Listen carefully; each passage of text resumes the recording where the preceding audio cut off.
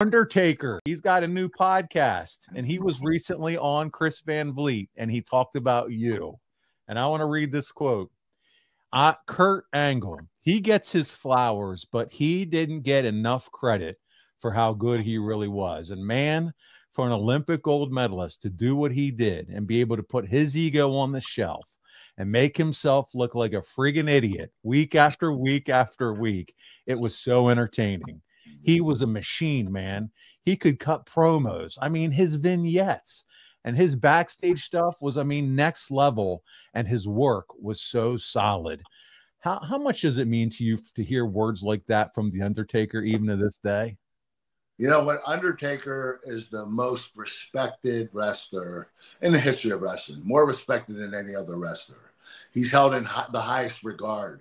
And I'm just proud to call him my friend. And for him to say what he said about me, that's nothing short of amazing. It makes me know that I made a huge impact on the pro wrestling community, and that I got a lot of respect from my peers.